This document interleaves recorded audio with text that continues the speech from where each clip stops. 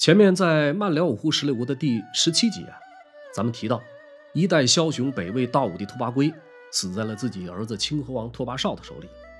拓跋绍的母亲贺氏早年的容貌美艳绝伦，拓跋珪当初呢在贺兰部见到这位贺氏，有意纳之，但是遭到自己母亲的反对。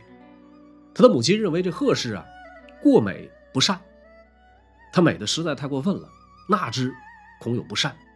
况且这贺氏呢其实是拓跋珪的小姨，名花有主，早已嫁了人。拓跋珪为了将其霸占，在这之后呢不惜杀掉她原本的丈夫，小姨从此不再是小姨，小姨夫饮恨而终。拓跋珪呢就顺理成章的把这贺氏收入房中，后来就生下了拓跋绍。因为要立长子拓跋嗣为太子，为了防止日后母后干政，拓跋珪呢就设立了子贵母死的制度。立太子之前必先杀其母。当时只有18岁的拓跋嗣极其孝顺，听说了这个消息以后呢，一时间接受不了，他直接选择了离家出走，逃匿在外。拓跋珪由此大发雷霆，骂这拓跋嗣是逆子，随后呢又想要立拓跋绍当太子，因此就囚禁了拓跋绍的生母贺氏。贺氏偷偷托人向儿子求救，16岁的拓跋绍冲冠一怒，为了母亲杀了老爹。拓跋绍弑父之后的转一天，这宫门直到中午仍然不开，大臣们感到很纳闷，议论纷纷。过不多时呢，从宫里传出诏书，召集百官到端门前北面而立。清河王拓跋绍隔着端门向百官喊话，说我有叔父亦有兄，公卿欲从谁也？文武百官这个时候才知道皇帝已经宴驾了，王公以下全都惊愕失色。拓跋珪死得太突然，没有确立太子。如果按照过去的规矩，有2个人有资格继位，一个呢是阴平公拓跋烈，拓跋珪的弟弟，另一个呢是齐王拓跋嗣，也就是拓跋绍所说的叔父和兄长。但是这个时候拓跋嗣离家出走，不知去向，拓跋绍呢又很可能想自己当皇帝，大臣们很不知所措。这时候稍有不慎，就可能招来杀身之祸。半天谁都不说话。过了好一会儿，大臣当中为首的南平公长孙嵩说了一句从王，那意思就是谁当皇帝您说了算。拓跋绍很开心得到这种模棱两可的回答。那么在场的其他人仍旧默不作声，只有一个人大哭着转身离去。谁呢？就是那个阴平公拓跋烈。也不知道他是为自己哥哥的死而哭，还是为没法继承皇位而落泪。总之呢，他的侄子拓跋绍暂时掌了权。感谢您收看收听烽火赵东南的节目，这是漫聊五胡十六国的第19集，片中内容全部取材自官修正史。如果喜欢我的节目，欢迎订阅我的频道并打开小铃铛。拓跋嗣、拓跋绍这哥俩在史书当中的记载是一个天上一个地下。说到拓跋嗣，往往都是一些好词儿，什么明锐宽义、帝肃纯孝、简贤任能。说到拓跋绍，则是凶狠险悖、知母忘父、盖义禽兽。考虑到北魏初年史料的匮乏，甚至极有可能经过修饰美化，我们完全有理由怀疑这种记载具有一定程度的政治倾向。然而不可否认的是，拓跋嗣在北魏初年承前启后，对北魏后来统一北方起到了极为重要的作用。那么今天呢，我们就来重点围绕拓跋嗣来聊一聊北魏明元帝的千年往事。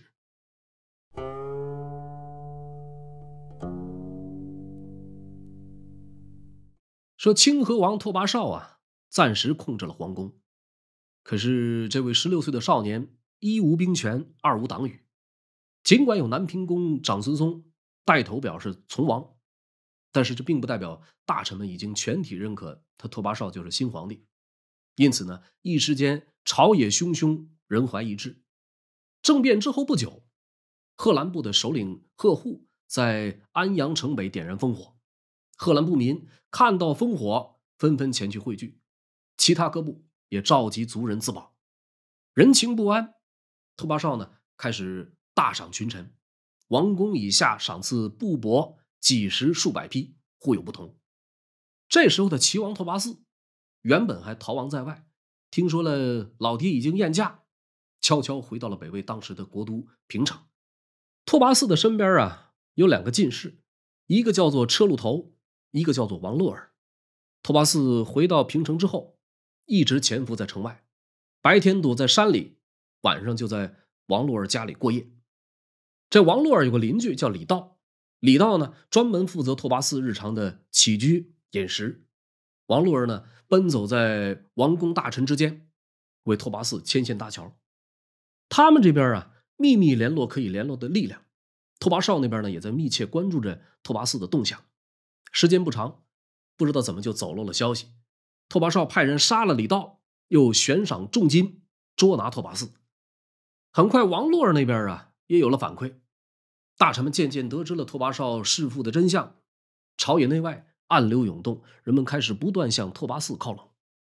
公元409年冬10月，在王洛儿的引导下，以安远将军安童为首的一众大臣熙然响应，大家争相出城奉迎拓跋嗣。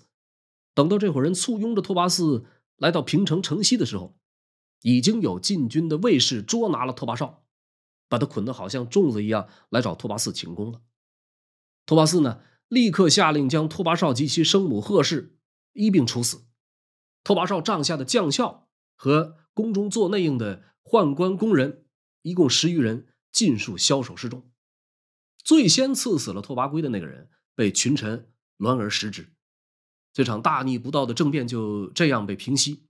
拓跋嗣在几天以后继皇帝位，大赦境内，改元永兴，这就是北魏明元帝。我们看拓跋嗣平定政变的整个过程有关史料的记载还是存在一些疑点的。拓跋绍似乎十分不堪一击，拓跋嗣呢轻易就获得了群臣的拥戴，这其中到底有没有什么猫腻呢？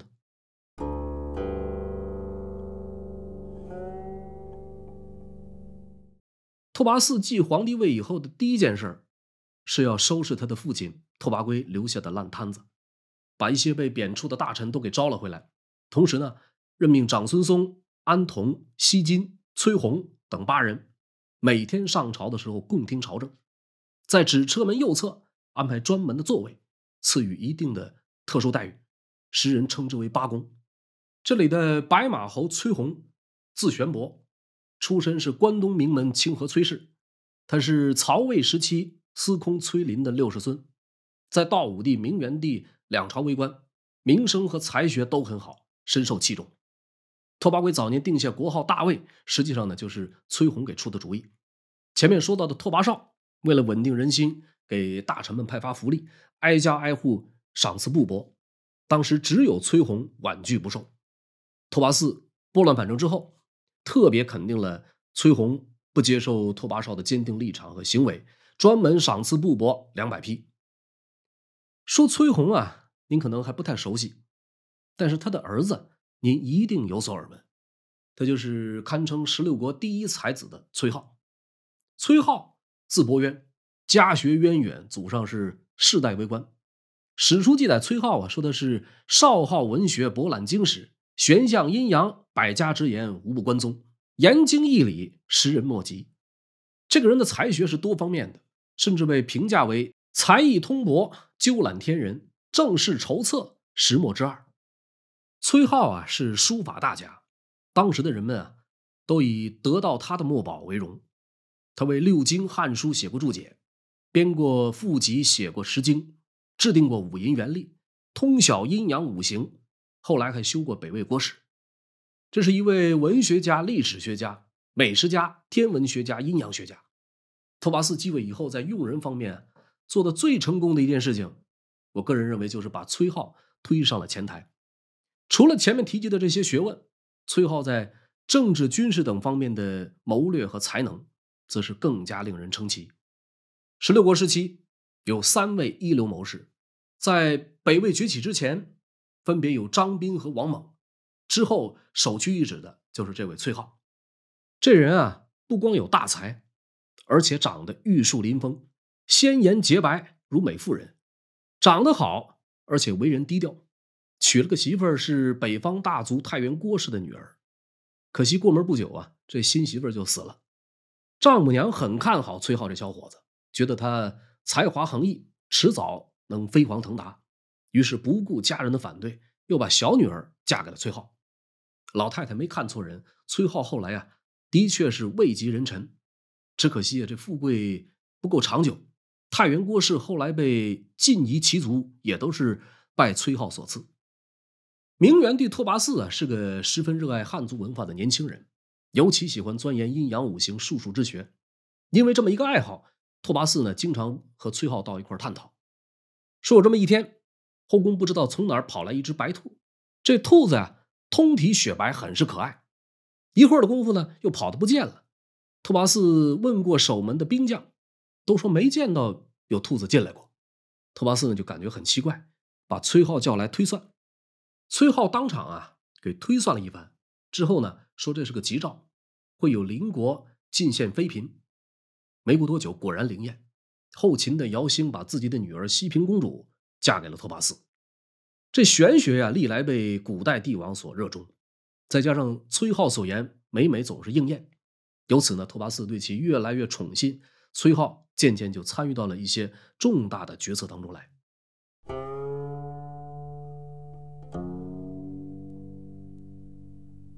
北魏在明元帝初年啊，南边是东晋，北边有柔然，东边有南北燕，西边是后秦和大夏。柔然早年啊是附属于鲜卑拓跋的一个部族，后来呢渐渐独立，和北魏相互对峙。作为游牧民族，这个柔然迁徙无常，没有固定的居所，打他呢他就跑，你撤军他又回来。为了加强边防，北魏在军事进攻的同时，在阴山以北修筑了一条1000多公里的长城，东起赤城，西至五原。同时啊，从拓跋圭时期就开始在这一地带修筑以军事防御为目的的堡垒，将这些堡垒称之为军阵。由于地理位置的关系，这些军阵呢被统称为北阵，其中又以沃野、怀朔、武川、福明、柔玄、怀荒这么6个军阵为代表，这就是历史上比较有名的6阵。北魏的拓跋嗣时期啊，在对待北方柔然的策略上，尽管有多次军事行动，但更多的仍然是以防御为主。而面对南边渐渐做大的刘裕，双方之间有过这么一场对决。公元416年，后秦姚兴病故，东晋太尉刘裕趁势发兵5路讨伐后秦。两军在潼关相持不下之际，从彭城出发的刘裕率领主力军走水路向着洛阳挺进。后秦新军姚洪情急之下呢，向妹夫拓跋嗣求救。拓跋嗣有意出兵拦截刘裕，遭到了崔浩的反对。崔浩认为北魏啊应该置身事外，没必要去趟这趟浑水。即便刘裕啊攻入长安，地势悬远，风土迥异，他一定守不住关中。只要有足够的耐心，关中迟早都会为北魏所有。崔浩啊是这样说的，但是其他大臣不这样认为。多数人认为刘裕嘴上说是跟北魏借道，谁也说不准他会不会顺便攻打河北。秦魏两国有婚姻之好，不能不救。那么拓跋嗣呢，犹豫再三，最后还是派了司徒长孙松统领镇威将军俄卿、冀州刺史阿伯干等人，点齐10万步骑，屯扎在黄河北岸的泮城，密切监视刘裕大军的动向。长孙松啊，从14岁就开始领兵打仗，北魏的开国功臣，3朝元老。这次他派了几千名骑兵，紧紧跟随着水上的晋军。当时呢，正值春末夏初，只要有落单的船只被南风吹到北岸，北魏的骑兵就会蜂拥而至，杀掉为数不多的晋兵，再把船上的物资抢个精光。依照长孙松的军令，人少了就打，人多了就跑。一来二去呢，这种持续不断的骚扰让刘裕不胜其烦，本来行军速度就缓慢，这下呢更加大打折扣。不久后的一次偶然事件让刘裕有了一些灵感，说有一艘大船啊被狂风吹到北岸，引来了500-600个北魏骑兵哄抢物资。这伙人抢得正欢，忽然看见河面上有一艘小船，船上有10几个人，正向着北岸这边划来。看对方人少，北魏的人们呢也就没太当回事儿。哪成想对方为首一将上了岸，弯弓就射，箭无虚发，眨眼间10余人应弦而倒。那个年月的战场上啊，人的气势往往能够起到关键性作用。毫无心理准备的数百卫兵顿时大惊失色，作鸟兽散。咱们这里稍作交代，晋军的这员将官名叫胡藩，字道绪，南昌人，天生脾气暴，不好惹，通武善射，足智多谋。这一次呢，是看到自己麾下船只被魏军劫掠，一怒之下脱离大部队，上得岸来，露了一手绝活。胡藩的行为啊，让刘裕有了一个计划。不久后的一天，刘裕派贴身护卫丁武领700名精壮小校，带着100辆兵车弃舟登岸，背靠大河，将兵车呈半圆状沿着河岸摆开。列阵完毕，丁武竖起白羽战旗一杆，在远处的船上早已准备多时的宁朔将军朱超时带领着他的2000精兵立刻上岸。他们的武器装备也很特别，分别是100张巨弩、1000余支长槊、几百把大铁锤，以及中间留有缝隙的木牌若干。这2000人上岸以后，只做了一件事，在所有的兵车上装设木牌。有了兵车，可以作为屏障，有效防御敌军，尤其是骑兵的奔袭。车上的木牌可以让敌军的弓矢很难射进来，车里的人们呢，却可以透过木牌缝隙对敌军发射弓弩，造成有效打击。这就是历史上久负盛名的却月阵。我们知道，在冷兵器时代，骑兵碾压步兵早已成为趋势。然而刘裕所创的却月阵，奇就奇在他能以少量的步兵反过来克制骑兵。这种打法呢，也为后来的人们提供了另外一种不同寻常的思路。就在晋军紧锣密鼓列阵的期间，不远处的魏军起初先是观望，看了一会儿呢，终于看明白，原来晋兵这是在布阵。具体叫什么阵不知道，只看到这个阵型呈圆弧形态，两端直抵河边，人数大概有2000多人。了解个差不多，这支游军把情况如实反馈给了主帅长孙松。过不多时，传来军令，让他们立刻发动攻势。长孙大帅领着3万精骑马上就到。于是这伙北魏的游军也就不再矜持，纵马狂奔，大呼突阵。却月阵中，大将朱超时见状，传下第一道军令，先用软弓小箭招呼魏军。鲜卑骑兵本来在心理上还有所忌惮，在看到晋军射出的小箭之后，渐渐就开始放松了警惕，双方距离越来越近。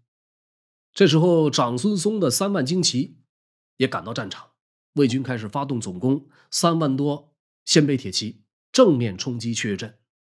可是晋军的1辆辆兵车紧密排列，好像铜墙铁壁一般巍然不动。更要命的是，随着魏军渐渐杀到眼前，阵中的晋军早已准备好了巨弩，每支箭杆都有小孩胳膊那么粗，发射需要用大铁锤击打。一时间，无数支弩箭从木牌的缝隙中射出，冲到前面的那个魏军好像镰刀割韭菜一样，一倒一大片。却月阵前是顿时人仰马翻，哭爹喊娘。但是这巨弩也有缺点，每发射一次都要上弦。它的杀伤力的确很大，但是上弦所用的时间也更长。北魏的骑兵呢，刚好利用了这个时间差，再次蜂拥而至。这个车阵眼瞅着就要支撑不住。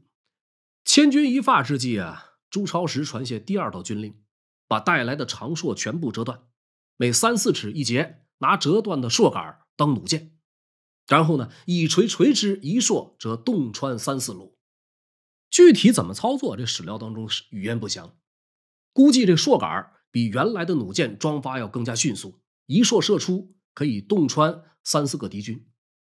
这种场面无论视觉还是心理都能极大的震慑敌军。一时间，魏兵再也顾不上长孙大人的督战，纷纷惊恐万分的后退，自相践踏，死伤无数。朱超时见状传下第3道军令，由他本人领着胡藩、刘荣祖等神射手乘胜追击，结果呢，再次击败魏军，杀获1000余人。却月阵战后刘裕给长孙松送去了江南特产美食美酒。拓跋嗣了解到刘裕确实没有过河北侵的想法，命令长孙松同样打以厚礼。那么魏晋双方的矛盾和冲突就这样暂时消失于无形。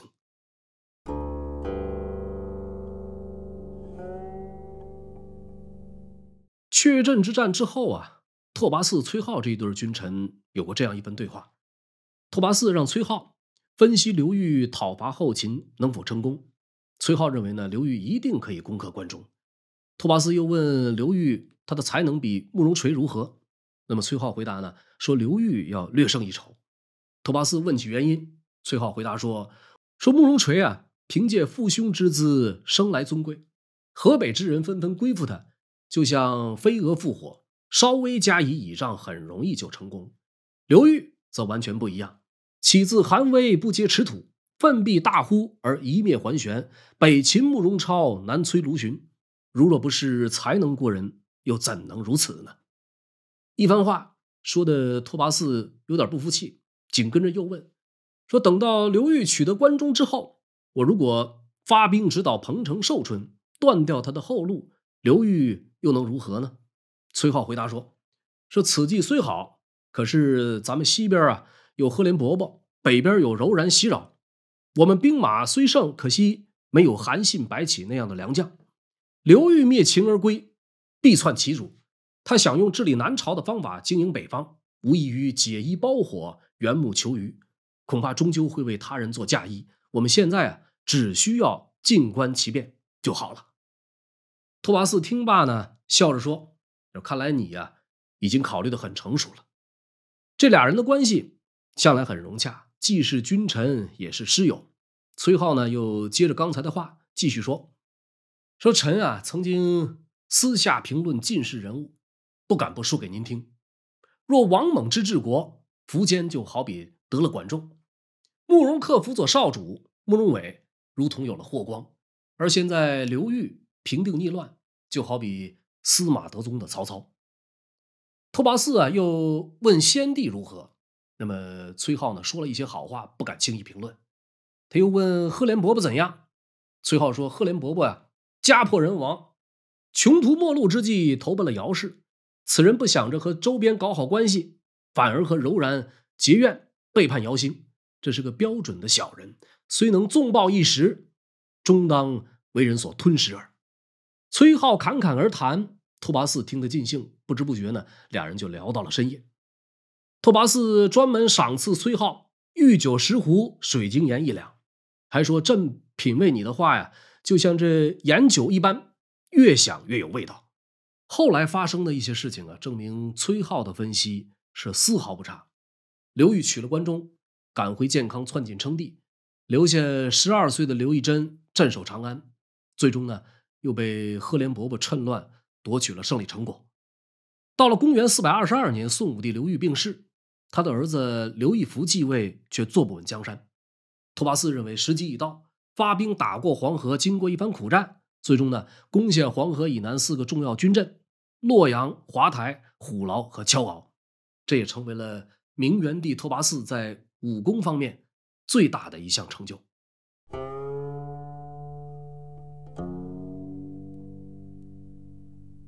史学界啊有一种声音，认为北魏之所以能有长达近150年的国祚，并且总体上保持强于宋齐梁陈的态势，其中一个重要原因是北魏的皇帝基本上呢是以一文一武的顺序交替的。这种说法有一定的道理，至少在北魏前期的4个皇帝，拓跋圭、拓跋焘都是以武功著称，拓跋嗣、拓跋浚则都是以文治而名士。前面提到明元帝拓跋嗣一上台啊，就着手整顿吏治，完善官制，先有8公，后设6部，重用崔浩、长孙松、安童等能臣，选贤任能，极力吸引汉族士人参政，抚恤百姓，努力解决民间的生计问题。总体而言啊，正是有了拓跋嗣稳定局面、增强国力的铺垫，才使得后来的拓跋焘不必过多在内政上费心。拓跋焘统一北方的背后，是他的父亲提前帮他扫清了许多障碍。到了北魏太常8年，公元423年，由于长期在河南征战操劳过度，再加上经常服食50散，造坏了身子骨，拓跋嗣在这一年11月初6英年早逝，享年不过32岁。2天以后，拓跋焘为大行皇帝上谥号明元，庙号太宗，归葬于云中金陵。